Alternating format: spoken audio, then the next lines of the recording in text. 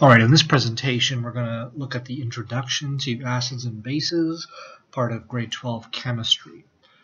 So we'll jump right in. If you've done the equilibrium unit already, you're going to see connections in this new introductory PowerPoint. So to begin with, let's look at properties, basic properties of acids and bases. These are sometimes called operational definitions because you could use them to identify an acid or base in practice in a lab setting. The first thing, the first thing we'll say about acids is actually something you wouldn't normally do in a lab setting. They taste sour. Acids include things like lemon and orange juice, so just imagine how those things would taste, and you would, I think, agree with that. They taste sour. They feel, initially at least, like water if you get them on your hands. A dilute acid doesn't immediately start burning, but it'll just feel watery on your skin. A more concentrated acid pretty quickly will start to feel like it's burning, but initially it'll feel just like water. Acids make good electrolytes. That's a really important term. Make sure you pause the video and write a definition of electrolytes as well. An electrolyte is a substance which, in water, produces ions, and then that allows the water to conduct electricity. So again, it produces ions in water, and the resulting solution conducts electricity. At 25 degrees Celsius, the pH of an acid will be less than 7. Back in middle school, or even as early as elementary school, you were probably introduced to the pH scale, but you probably didn't realize, though, that it's linked to temperatures, and we'll see later that's because there's an equilibrium constant involved connected to this.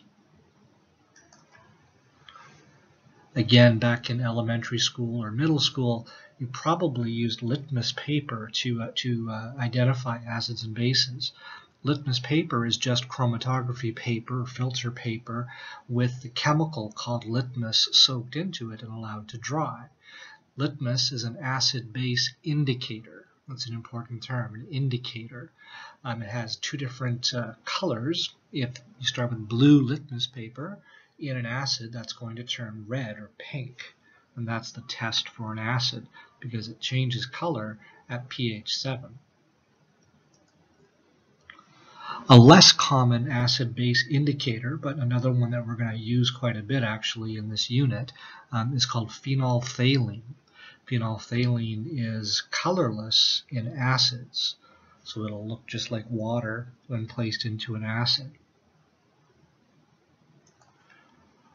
Properties of bases. Again, you would not taste a base in the lab, but bases include things like soaps, and you might have tasted some soap at one point or another, perhaps when showering you got some soap in your mouth. They taste bitter, kind of have a bitter taste in your mouth. Like soaps, they feel slippery on your skin, so you pretty much immediately know if you've got a base on your skin. If left there, a base will burn you like acids will. Strong bases, concentrated bases, are just as dangerous as concentrated acids. In a similar way, strong soaps can be harsh on the skin as well. Bases, like acids, will produce ions in water, and that makes them good electrolytes because the resulting solution conducts electricity. So acids and bases both produce ions, and the resulting solutions conduct. That's what makes them electrolytes. At 25 degrees Celsius, bases will have pH values greater than 7. If you start with pink or red litmus paper, it's going to turn blue if it's dipped into a base. And finally, phenolphthalein, the acid-base indicator that we're going to use a lot in this unit, will turn pink in most bases.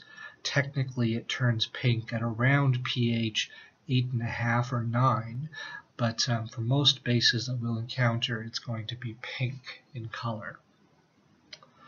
All right, so you can pause the video if you need to copy down the rest of those items.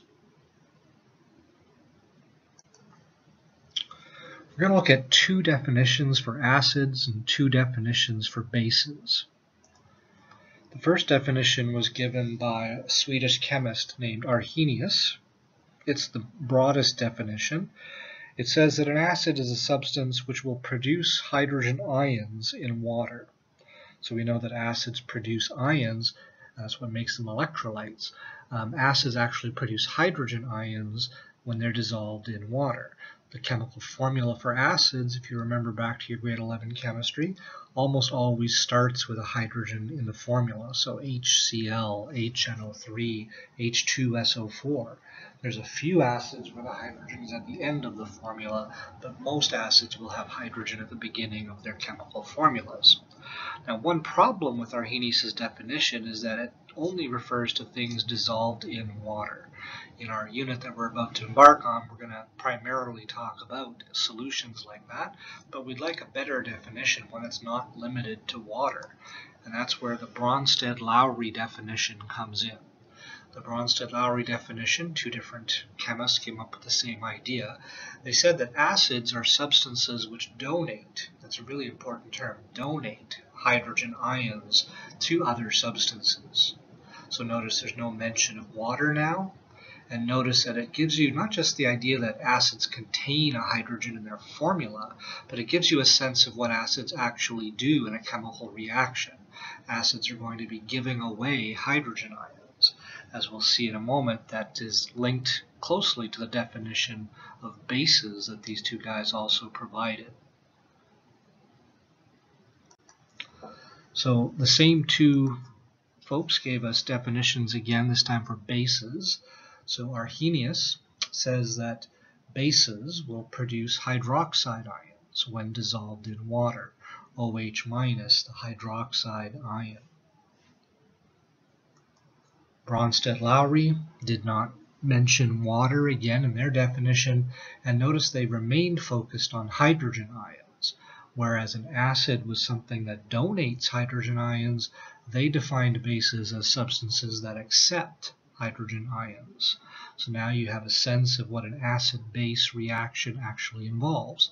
The acid gives away hydrogen ions, and the base in the reaction will accept the hydrogen ions. So that'll let you identify an acid and base in a chemical reaction.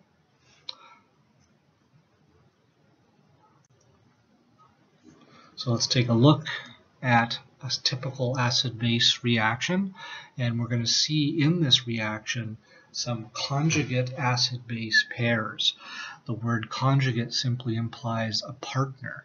So there's going to be an acid reacting with a base, and after the acid has donated hydrogen, it's going to be left with its conjugate, and when the base accepts a hydrogen, it'll produce a conjugate as well. So let's take a look. You pause the video if you need to write down this balanced chemical equation. Pay attention to the phases. The HF is an aqueous acid, hydrofluoric acid, and it's placed into water. This is going to be a very, very common chemical reaction that we write. The acid ionizes in water, and so the water's phase is liquid. An equilibrium is established. Now, since HF is an acid, it's giving away hydrogen ions to the water. And so the product, the hydronium ion, H3O positive, is produced. That's a really, really important ion in this unit. Make sure you know its chemical formula and its name. I'm going to see if I can write it with my mouse here. So this is the hydronium ion, HYDRONIUM.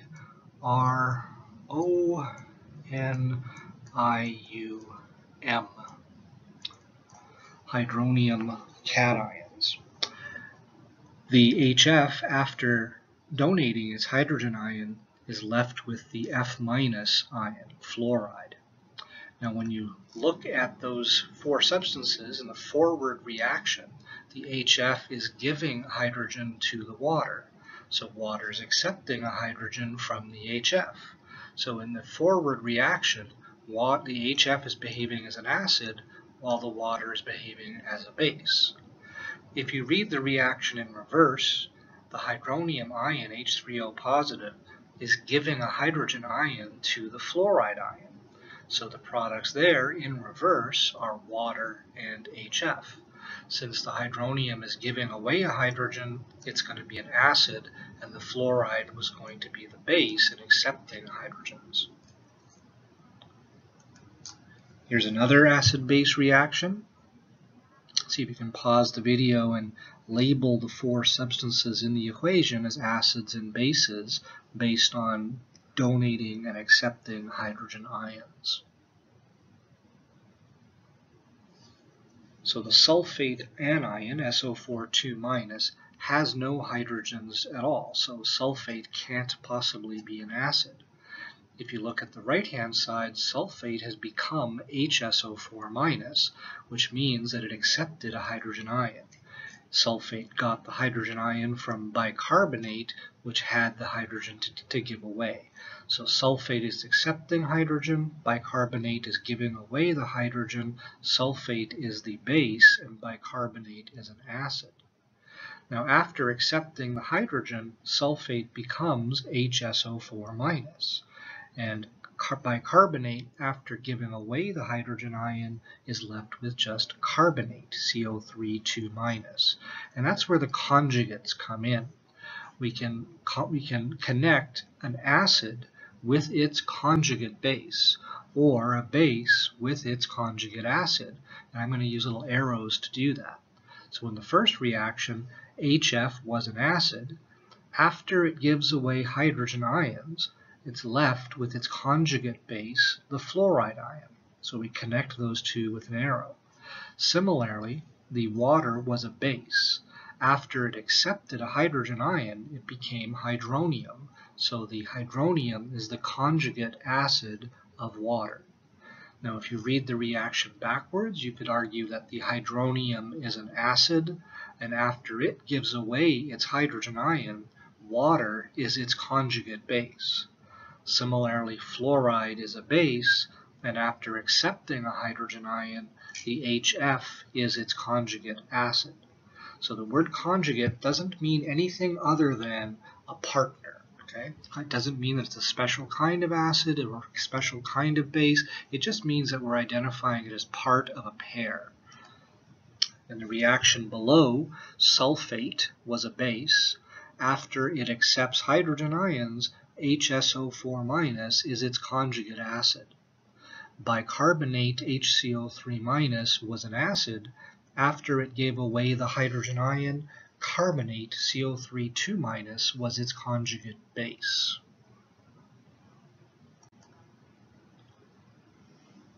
We often talk about acids as being strong or weak, and it's important that you have a sense of what that actually means. Strong or weak does not mean anything about dangerous or not dangerous. We know that an acid, when placed in water, will ionize or dissociate and give away hydrogen ions. The balanced equation for hydrochloric acid ionizing in water is shown here. HCl reacts with the water. The HCl gives away the hydrogen ion to the water molecule, producing hydronium and chloride ion. Now, when you put HCl in the water like this, it turns out that HCl ionizes completely. Essentially, every HCl molecule that goes in the water donates hydrogen ions to the water, producing hydronium and chloride. And that means that in a bottle of hydrochloric acid, there actually won't be any HCl particles floating around in the water. Instead, every HCl particle will have become hydronium and chloride ions. So a strong acid is one that ionizes or dissociates, if you like, completely. Okay? It ionizes completely in water. Think about the significance of that if we were to draw an ice table under the equation. Whatever the starting concentration of the HCl was, it would lose all of that in the reaction because it ionizes completely. If it's a complete ionization, then the equilibrium constant for the reaction must be large. Now we're going to give the equilibrium constants for acid ionization reactions like this a special symbol. instead of Kc, the generic symbol for an equilibrium constant, we're going to call it Ka. And the A will simply remind us that it's for an acid ionizing in water.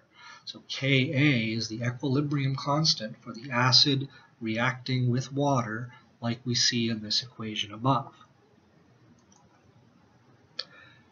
Because the strong acid ionizes completely, they generally will make good electrolytes.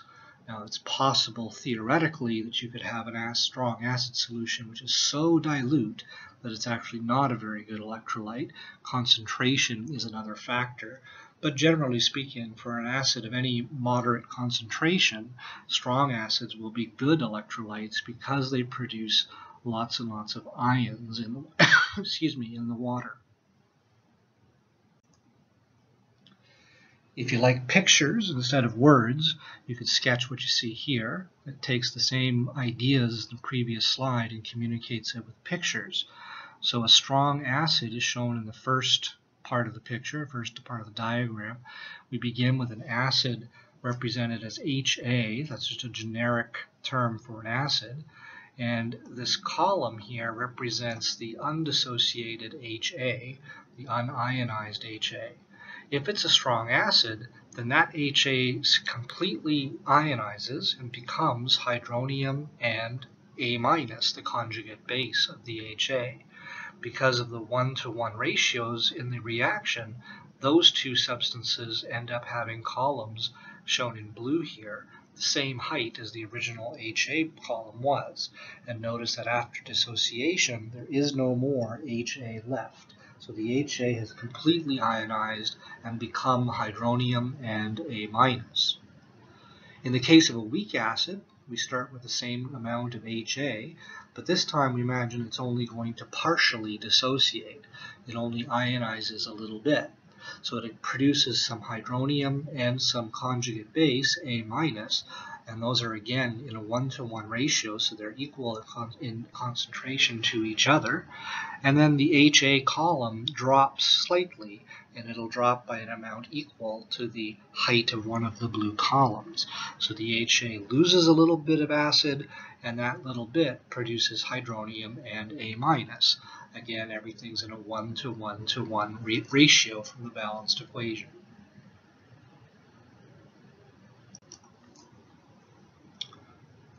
There are a handful of common strong acids that you're going to encounter. If you have a data booklet in front of you, it would be good to open it to page 8, which is a table of acid ionization constants. At the top of that page in your data booklet, you're going to see acids where the Ka values are said to be simply large. Those Ka values represent strong acids. So common strong acids include hydrochloric acid, HCl, nitric acid, HNO3, hydrobromic acid, HBr, hydroiodic acid, HI, and sulfuric acid, H2SO4. Now notice that the chloride ion, the nitrate anion, the bromide, and the iodide, those all have charges of -1. So because their charges are -1, they end up forming acids with only one hydrogen each. Sulfate, on the other hand, SO4, has a charge of 2-. Because its charge is 2-, we need 2 hydrogen ions to balance that charge, so sulfuric acid is H2SO4. Now, even though it has 2 hydrogen ions, only the first of the 2 hydrogen ions itself in sulfuric acid dissociates or ionizes strongly. So it's going to dissociate into 2 steps, one of which will be a complete ionization, a strong dissociation. The second will be a weak ionization. There are a lot more common weak acids, so it's not really worthwhile memorizing these, but if you memorized those strong acid names and formulas, that'll help to solve problems quickly later on. Again, on page 8 in your data booklet, most of the acids in that chart are weak acids, and you know that because their Ka values are not large. Generally, whenever you see a Ka value, it'll be less than 1, and then that represents a weak acid. The smaller the Ka value, the weaker the acid is. So hydrofluoric acid, HF, has a Ka of 6.8 times 10 to the minus 4. That Ka value would represent the equilibrium constant for the reaction of HF with water, producing hydronium and fluoride ions. Acetic acid, the acid that's found in vinegar, CH3COOH, its Ka is smaller, 1.8 times 10 to the minus 5. And again, that would represent the equilibrium constant for the reaction of acetic acid with water, producing hydronium ions and acetate. Now, when you see COOH in a formula like this, your organic chemistry kicks in, and you recognize that's a carboxylic acid. It's the H at the end of the molecule which gets donated. H's bonded to carbon, CH3, are never donated. We can talk more about that later in class. So the H bonded to oxygen is the one that's acidic. Nitrous acid, HNO2, and another common weak acid is benzoic acid, and again we see the COOH, so that's a carboxylic acid, and it's this H at the end which would get donated. Can you take those 4 acids and number them in order of increasing strength? So which of them would be the weakest acid and ranked up to the strongest acid? To do that, what you want to do is start with the acid with the smallest Ka value. So the smallest one of these would be acetic acid, 1.8 times 10 to the minus 5. And you want to move up to the acid with the largest Ka value. So put in order, that would be acetic acid is the weakest, followed by benzoic acid, followed by nitrous acid, and then of these 4 weak acids, hydrofluoric acid is the strongest one of them. Now let's not write the dissociation reaction for each of the acids, but why don't you do it, pause the video and do it for HF, and when you're done writing its equation, you can write the Ka expression for the reaction as well. So what you wanted to do is write the balanced equation showing HF reacting with water. The HF is aqueous and the water is liquid. It'll produce hydronium ions, H3O positive, and fluoride ions, F minus. Remember that when you lose a hydrogen, your charge goes down. So HF was neutral, the F will be -1 charge. If you gain a hydrogen, your charge goes up. So where water was neutral, the hydronium ion is +1. The ions are aqueous in the reaction.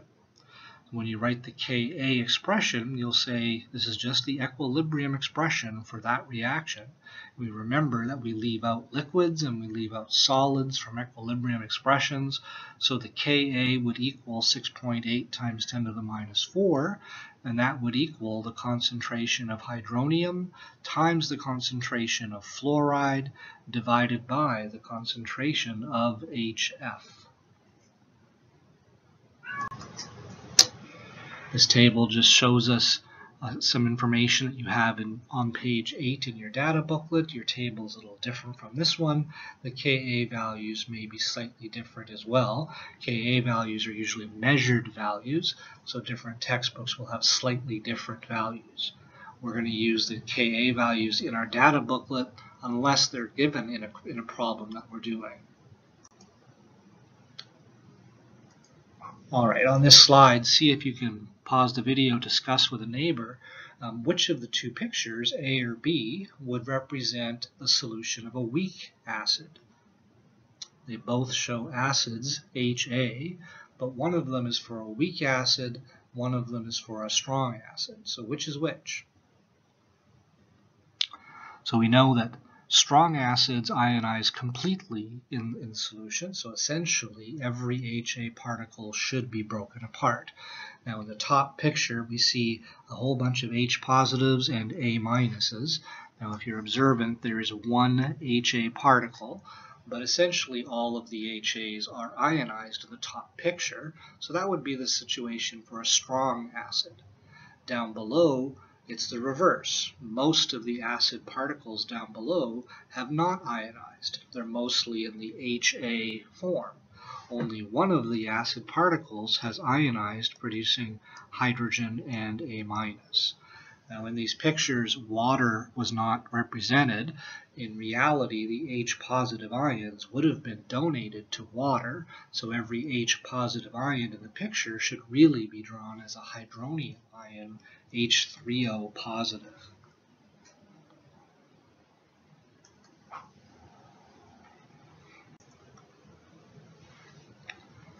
Polyprotic acids. If you think of a hydrogen ion for a minute, imagine what its Bohr diagram would look like. A hydrogen atom, neutral, will typically have one proton as its nucleus and one electron orbiting the nucleus. If you've become a hydrogen ion, H positive, you've lost your one electron, and that would leave behind just a proton. So a polyprotic acid is an acid that has more than one hydrogen ion, more than one proton to donate. If you are a monoprotic acid, the word prefix mono, of course, means one. So if you're a monoprotic acid, you're going to be an acid with only one hydrogen ion. So HF, HCl, HNO3 are all monoprotic acids. If you have more than one hydrogen, you're a polyprotic acid. Now technically, if you've got two hydrogen ions, like H2SO4 or H2CO3, we can be more precise and call you a diprotic acid. Likewise, if you have three hydrogen ions, H3PO4, we can call you a triprotic acid. So diprotic and triprotic acids are also more generally called polyprotic acids. Now, besides vocabulary, there's another really important thing to know about polyprotic acids. When they are put into water, they do not dissociate, they do not ionize in one step completely. Instead, they go through a series of steps. So we say they dissociate in a stepwise fashion. To illustrate that, let's consider sulfuric acid, H2SO4. It'll dissociate in two steps. It has two hydrogen ions. In the first step, it'll give one hydrogen ion to water, and in the second step, it'll give away its second hydrogen ion. So the first step of its ionization will look like this. H2SO4 reacts with water, and I've left out the phases here because I'm getting a little bit lazy.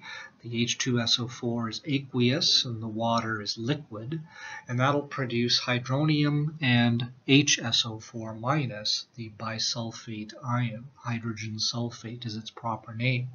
Ions are always aqueous like this, and then the water is liquid, the H2SO4 is aqueous. Now notice that the conjugate base in this reaction, HSO4-, still has a hydrogen ion to give away. So although in this reaction HSO4- is the conjugate base of the H2SO4, it's going to, in a second step, act as an acid. So here's the HSO4- reacting with water, and it gives away its hydrogen ion. That's why it's acting again now as an acid, and it's going to produce more hydronium, H3O positive, and then sulfate, SO4 2-. We know that's the final step because sulfate has no more hydrogens to donate, so we're done. So H2SO4 ends up having two steps in its ionization. If you look up H2SO4 in your data booklet, you'll notice that H2SO4 is a strong acid, and that's because the Ka for this first step is large. It's completely ionized in that first step. But if you look up HSO4-, you'll notice that its Ka value is about 0.012, or 1.2 times 10 to the minus 2. And so the HSO4- is considered a weak acid rather than a strong one. It only dissociates partially in the second step. So you'd get a complete ionization for sulfuric acid's first step, and then a weak partial ionization for its second step. If you imagine, if you want to do this, you could pause the video and try this, or just skip this if you like. Phosphoric acid was H3PO4. So since it has 3 hydrogen ions, it's going to go through 3 successive steps in its ionization and in its dissociation. And each one of those steps will have a corresponding Ka expression. In the first step, H3PO4 will react with water. That'll produce some hydronium and its conjugate base H2PO4-. In the second step, H2PO4- will also react with water, producing more hydronium and its conjugate base, which would be HPO4-2-. And then in that third and final step, the HPO4-2- will react with water, producing more hydronium in the third step, and then the conjugate base phosphate, PO4-3-. So notice the H3PO4 becomes H2PO4-, then HPO4-2-, and finally PO4-3- in the final step. Polyprotic acids will have Ka1s, Ka2s if they're diprotic, and if they're triprotic, they'll have a Ka3 as well. So ascorbic acid is also known as vitamin C. Its first Ka value is 8 × 10⁻⁵, so it's pretty weak first ionization. And its second ionization is way weaker. It's 1.6 × 10⁻12 for the Ka value. Carbonic acid is found in any carbonated beverage, any kind of soft drink. The first Ka value is very small, 4.3 × 10⁻⁷ for the first step in its ionization. Its second step is very much weaker again, 5.6 × 10⁻11. Citric acid has 3 steps in its ionization, all 3 of which again are weak. The only one which shows a large ionization is sulfuric acid, as we discussed earlier, where the first step is completely ionized and the second step is only partly ionized. Notice, though, that in almost every case, the second, and if there is one, the third Ka values are generally much smaller than the first. There is at least one exception on this list, but generally speaking, the second or third steps have much smaller Kas. That's going to be important mathematically because it means that we'll generally ignore the second or third steps in calculations because they produce so little hydronium compared to the first step of the ionization. Now, we've already hinted at this when we discussed sulfuric acid a minute ago. Amphoteric substances. This is important vocabulary. An amphoteric substance is one where it can behave as both an acid and a base. So depends what it reacts with, but amphoteric substances have both acidic and basic properties. The most common example of an amphoteric substance that we'll encounter is water. If you dissolve an acid in the water, so for this example we've got nitric acid, HNO3, dissolved in water, the nitric acid will force the water molecules to accept hydrogen ions. So the H2O becomes H3O positive, and the water here is behaving as a base, a Bronsted-Lowry base.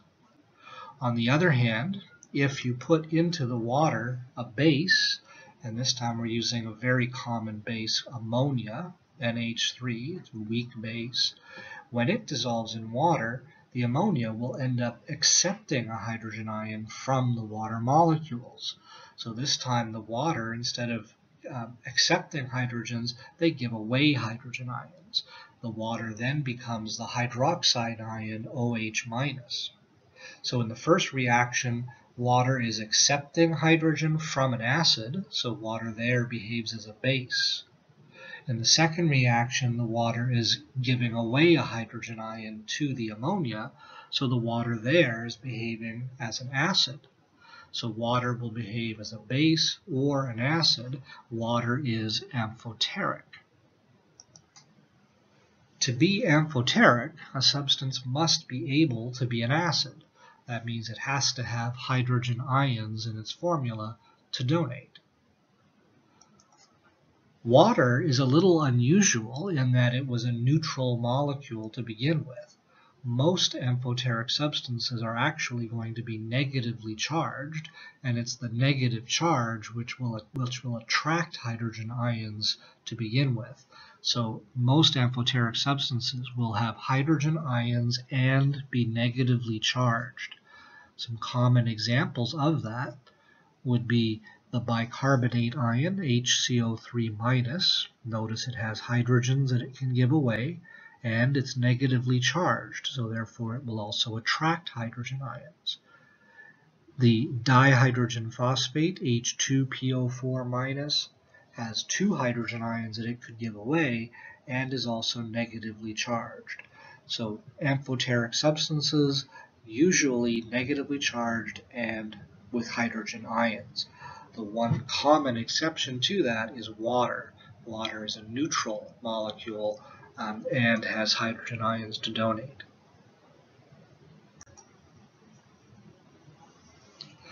All the way back to elementary school, you've heard about pH, the pH scale. We know that acids will produce hydrogen ions in water. Those hydrogen ions are donated to water molecules, which become the hydronium ions. The concentration of the hydronium ions in the solution would therefore be a measurement of the solution's acidity.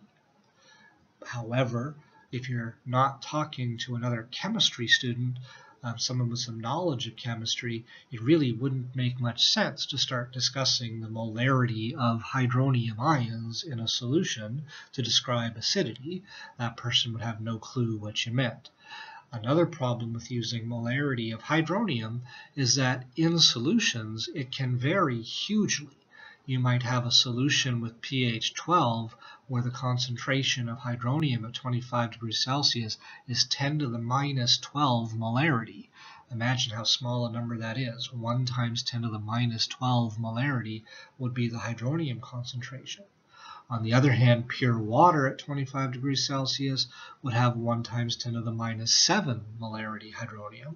Still a very tiny number, but about, about 10,000 times, about 100,000 times larger than the solution we mentioned at pH 12. Similarly, if you take an acid solution at pH 1, its hydronium would be 10 to the minus 1 molarity, 0.1. So the concentration of hydronium can vary hugely among acid solutions. What we'd like is a measurement of acidity which doesn't have such a wide range of values, and that's where pH comes in. pH is defined mathematically in terms of the hydronium concentration. Now, if you've never studied logarithms in pre-calculus math, this is not going to mean a whole lot to you. pH, and notice how we write it, a lowercase p and an uppercase h. The uppercase h stands for hydrogen ions. The lowercase p is a math function, which means take the negative logarithm of something. So negative logarithm of the hydronium concentration is the definition of pH. Now, if you are a pre-calculus math student, imagine taking the negative sign in that equation, moving it to the other side, so negative pH equals the log of hydronium, then switching from the logarithmic equation back to its exponential form, you'd get the equation in red. The concentration of hydronium in a solution is equal to 10 to the power of negative pH. Both of those equations are really the same equation, just written in different ways. But you should know them both. pH, if you know the hydronium concentration, negative log of that concentration. If you have the pH value, 10 to the power of negative pH will give you the hydronium concentration. Now, if you have your calculator with you, take it out, find the logarithm button, LOG, And notice right above the logarithm button, it says 10 to the power of x. So 10 to the power of x is the inverse function of logarithms, and that's why it's written above the button on the calculator as a second function. Try this on your calculator. If the hydronium concentration in a solution is 0.010 molarity, show with your calculator that the pH of that solution must be 2. To do that, take your calculator, type in negative log, the log button, and then 0.010, and enter. Your calculator should tell you 2 is the pH value. Now, a word about significant digits. Notice that in the concentration there were 2 significant digits, 0.010. The leading zeros at the beginning of that are not significant, but the 1, 0 at the end are significant digits. In the pH value, we kept 2 decimal values, two decimal places. Only the decimal points in a pH are considered significant. So if you needed 2 significant digits in a pH value, you should always keep 2 decimal places. Here's one with a slightly more awkward concentration of hydronium, 2.5 times 10 to the minus 5 molarity. So grab your calculator and verify that the pH of that solution is 4.60. Be sure when entering the concentration on your calculator, you use the scientific notation button, 2.5 EE or 2.5 EXP, depending on which calculator you have, -5. Okay? That's how you should be typing the scientific notation on your calculator. So negative log 2.5 times 10 to the minus 5 will equal 4.60. Working backwards, if you know the pH of a solution is 8, notice from the equation that the hydronium concentration must equal 10 to the power of -8. So even without a calculator, we could just write 1.0 times 10 to the -8 molarity. If the pH were some other more awkward number, like 3.25, we could say that the hydronium concentration, using the red equation, is 10 to the power of -3.25. Grabbing your calculator, you would type second function logarithm. That'll take you to the 10 to the power of feature of the calculator. So second function logarithm, and then -3.25 to get the answer that the hydronium is 5.6 times 10 to the minus 4 molarity. Again, notice that the pH there had 2 decimal places, so I'm keeping 2 significant digits in my concentration of hydronium. The pH scale is usually represented as numbers ranging from 1 or sometimes 0 up to 14, but in fact it has no beginning and no end. pHs can be negative, pHs can be above 14. But most substances that you would encounter in everyday life are going to have pH values between 0 and 14, which is why many students are shown that kind of scale. On this example of a pH scale, notice that the acids, as we discussed at the beginning of the unit, are generally things that you would eat or drink. Not always. You're not going to go and drink battery acid, but lemon juice, vinegar, wine, tomatoes, coffee, milk, those are all acidic solutions. Bases are generally often things that you might clean with.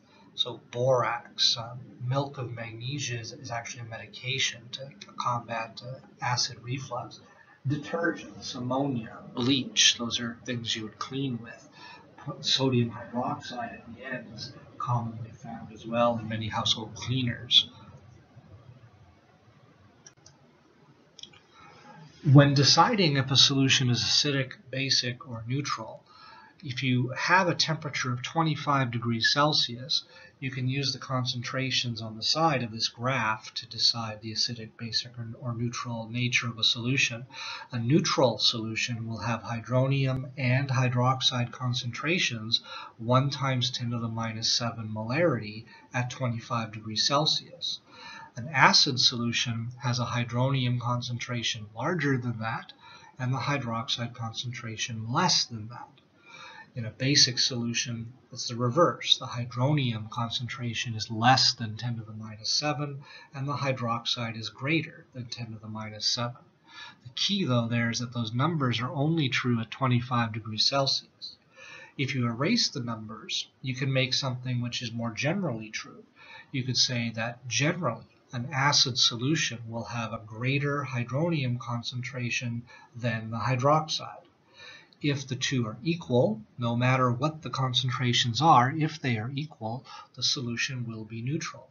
And if the hydroxide is greater than the hydronium, the solution will be basic.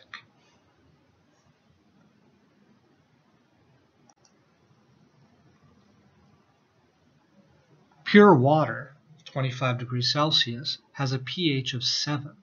So in a pure water solution, in pure water, there must be some hydronium present. So the question is, where does it come from if it's pure water?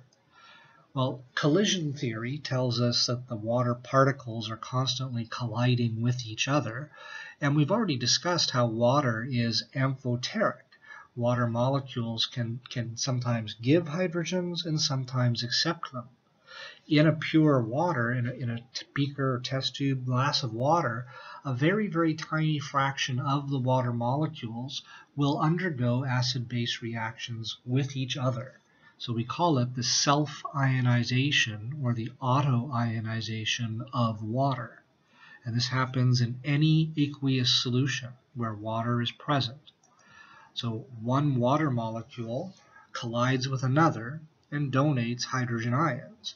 So one of the two water molecules behaves as an acid, producing hydronium, and the other acts as a base, giving us hydroxide. So you get hydronium and hydroxide in a 1-to-1 ratio. That's why pure water, no matter what the temperature, is going to be neutral, because there's equal amounts of hydronium and hydroxide in the water. Now in this reaction, the water molecules would be liquids, and the hydronium and the hydroxide would be aqueous. We can write an equilibrium expression for the reaction. The equilibrium constant for this expression will have a special symbol. We'll call it Kw, the W to represent the ionization of water. At 25 degrees Celsius, the Kw is very, very tiny, 1.0 times 10 to the minus 14. And if you look at the reaction, leaving out the liquid waters on the left, you'd get that the fact that Kw is equal to the hydronium concentration times the hydroxide concentration. Notice that if you know one of those two concentrations, you could use this simple equation to find the other.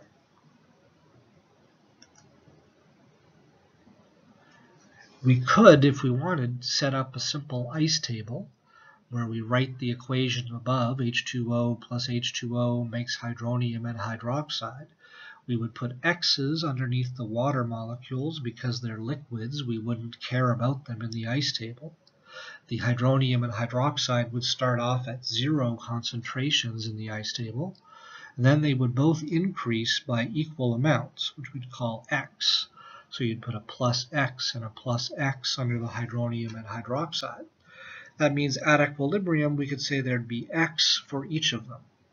Putting those X's into the Kw expression down below would lead to 1.0 times 10 to the minus 14 equals X squared. And then square rooting, we'd find that X, which is the hydronium and the hydroxide concentration, is the square root of 10 to the minus 14, which would be 1 times 10 to the minus 7 molarity. That would lead to a pH of 7 and a pOH of 7 also.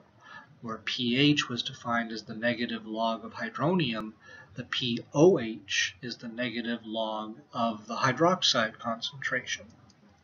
So the pH and pOH of pure water at 25 degrees Celsius is equal to 7. Now, if you are familiar with, before I go on, here's just the reaction we were just describing shown in pictures. You don't really need to sketch it. There's water reacting with water, producing hydronium and hydroxide ions. As I was saying, if you're familiar with logarithms from a pre-calculus math class, this next slide will make sense and you could copy it down.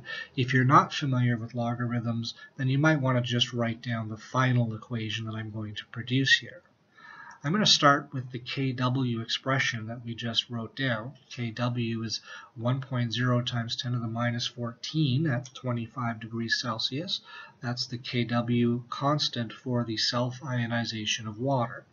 That's equal to hydronium times hydroxide concentrations. And then we're going to do something a little peculiar. We're going to take the negative logarithm of both sides of this equation. And at first, that looks kind of scary, looks kind of more complicated.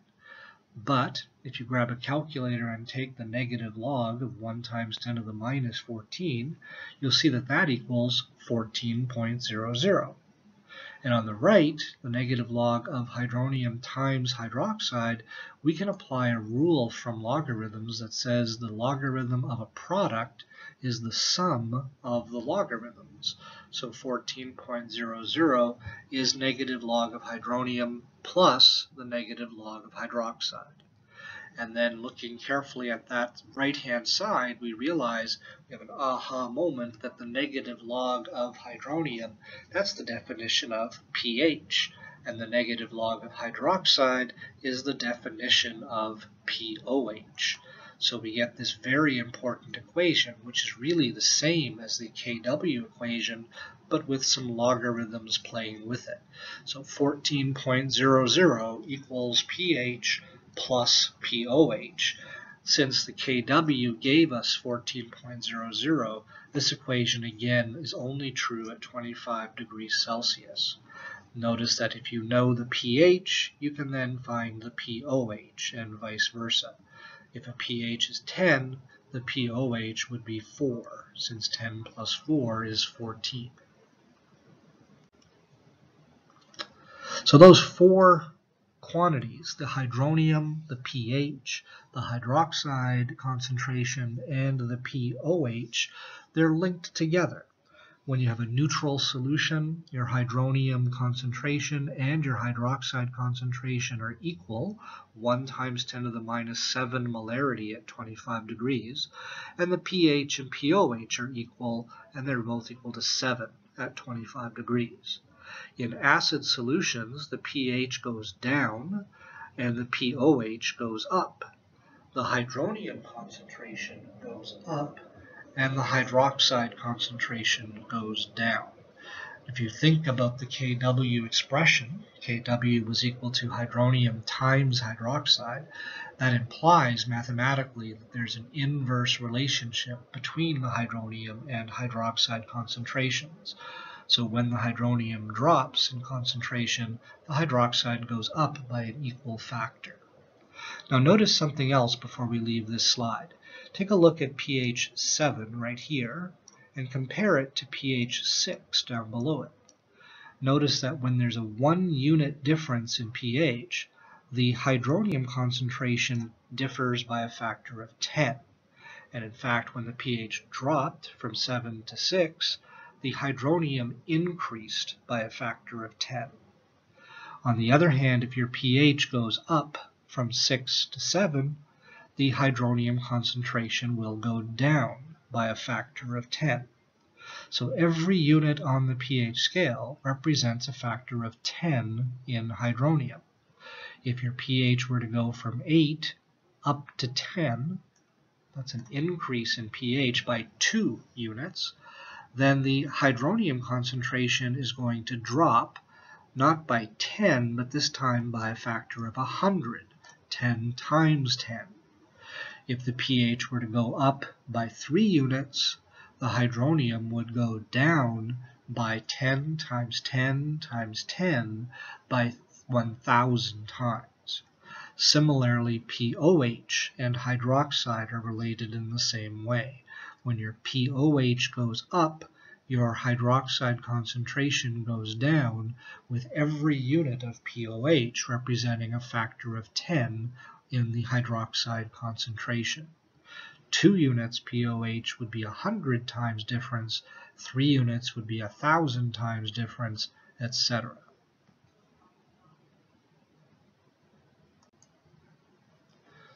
So we're about to apply these 6 basic equations, these 6 introductory equations that we've seen in the acid-base unit so far. There are really 3 equations with parallel forms of each one. The definition of pH was the negative log of the hydronium concentration.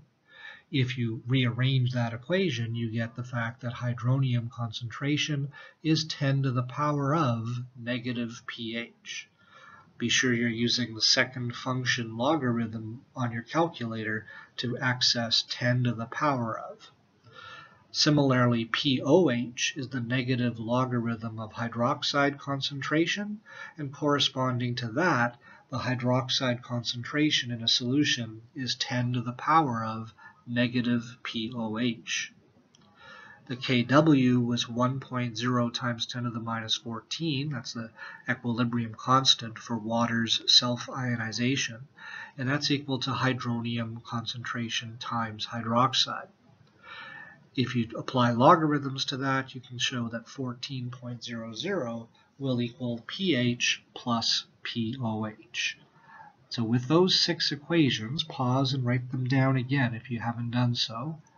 We're going to apply them to a simple table where you're going to fill in some missing information. So copy this table down and leave space in each missing cell for you to show some work. You don't want to just put an answer down, you want to show some work. So if in the first line of the table we're given the hydronium concentration of a solution, if we know the hydronium, we can find all 3 of the other quantities. We can find the hydroxide, the pH, and the POH. If you stop and think about those 6 equations, you notice right away that if you know the hydronium, you could use the Kw expression, if you want, to go find the hydroxide concentration. Or you could use the definition of pH to get the pH value. Once you know the pH, finding the POH is just a matter of subtracting from 14. Or, taking the hydroxide, you could find the POH by taking 10 to the power, by taking negative logarithm, of the hydroxide concentration. So there's more than one way to get some of the missing information. In the boxes, show your work so that you can study from this later and pay attention to significant digits. When you're ready to continue, I'm going to pause the video here. When you're ready, click play, and that'll take you to the answers to check your work. So pause the video before you go on.